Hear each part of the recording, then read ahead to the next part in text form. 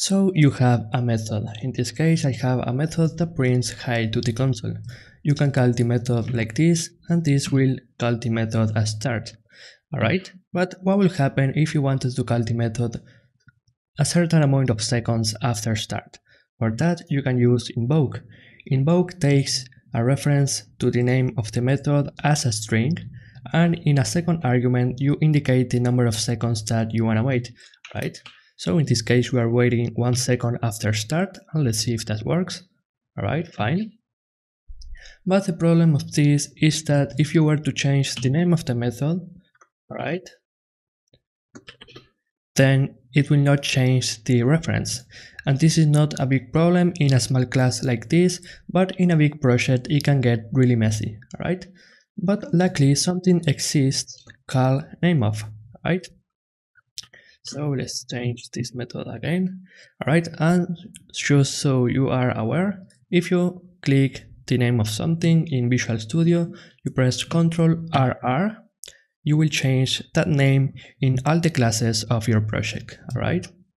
So nameOf takes the name of a method or anything else and converts it to a string, alright? In that case, if we were to change the name, it will also change the name here and in all the classes of your project.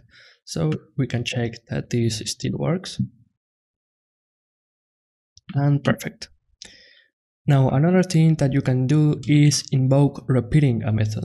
So we are doing the same thing, we are referencing the name of the method with nameOf, and invoke repeating takes 2 more arguments, alright?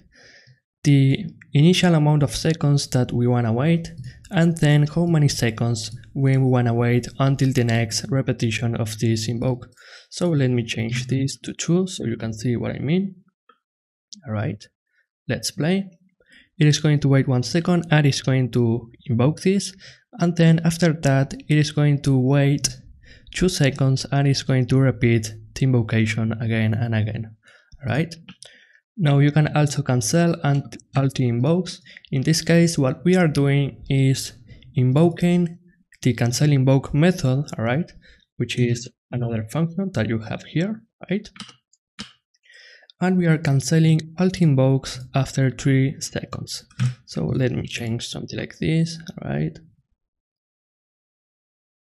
And now it's going to wait 1 second, it's going to invoke sometimes, and now this right here has been called and is cancelled the invocation of this, alright?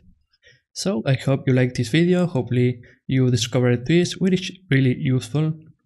I will highly suggest you to use coroutines instead, but sometimes if you want to use a method, then it is fine. Alright, see you in the next video, thanks.